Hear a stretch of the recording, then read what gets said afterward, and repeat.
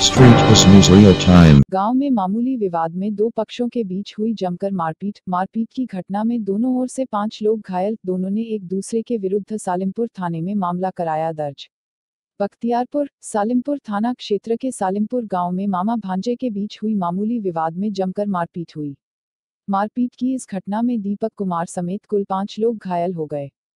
घटना की सूचना पर पहुंची पुलिस ने दोनों पक्षों को कब्जे में लेकर इलाज हेतु बख्तियारपुर पीएचसी में भर्ती कराया।